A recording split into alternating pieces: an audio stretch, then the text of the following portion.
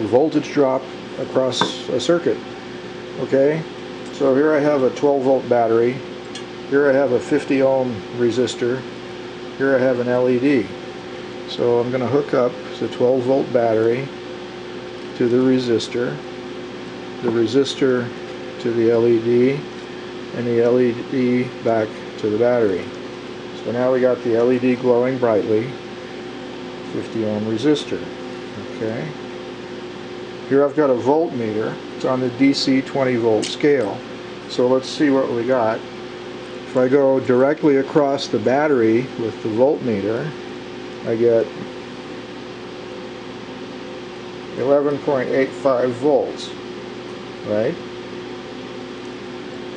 Now if I go across the resistor with the voltmeter from positive to negative, the voltmeter says 8.34 volts.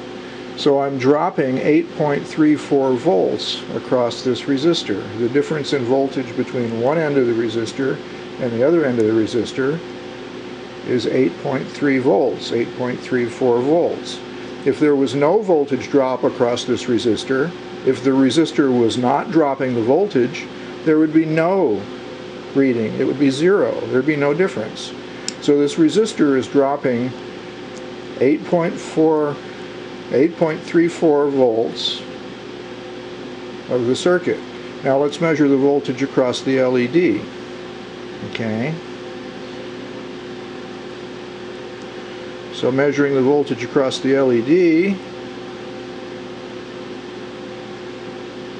what do I get?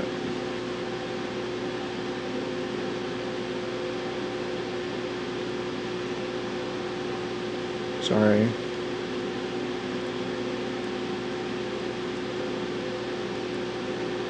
Measuring the voltage across the LED, I get 3.45 volts.